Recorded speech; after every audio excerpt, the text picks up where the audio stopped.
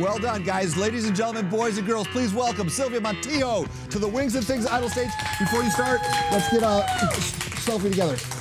All right, do your thing. Hey, no, not yet. Hang on. One more time. Go. All right, you're up. Good evening, San Diego. My name is Sylvia Montijo. At school, I'm a member of the speech and debate team. Tonight, I'm an aspiring sportscaster with a big game to narrate. St. Augustine entering the Hornets hive. Michael Shorten, roll the highlights. Hey, this mini Hornet throws it down with help from the Lady Hornets. Break it down. In the second, Saints Darrell Broussard is all about that bass. He's trouble as he runs in for the touchdown. Saints lead 7-0. Still in the second, if you Google beautiful touchdown pass, Hornets Devin Johnson to Latrey Jacques will come up. It's tied 7-7. Moving to the fourth, he goes again for his second touchdown. You're on the right track, Darrell. You were born this way.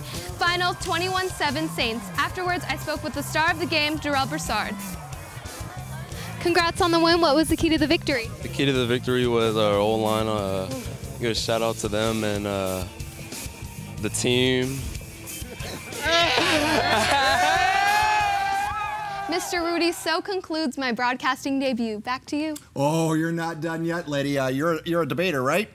All right, tonight's debate topic, the Prep Pigskin Report. Is it or is it not the greatest high school football show on the planet? Mr. Rudy, I choose to defend the position that it is. PPR has been on air since 1998 and has won 7 Emmys for the best sports program in the Pacific Southwest region. Covering over 35 games a week, the staff works tirelessly to report the most accurate statistics on high school football all around San Diego. And let's face it, no one compares to Paul Rudy, who started PPR with only 3 other members and built it to what it is today. PPR has since created a sense of camaraderie in San Diego unlike any other. And that, ladies and gentlemen, is why KUSI's PPR is the greatest show on television. Mr. Rudy, back to you. Job well done. I have to say I agree with her.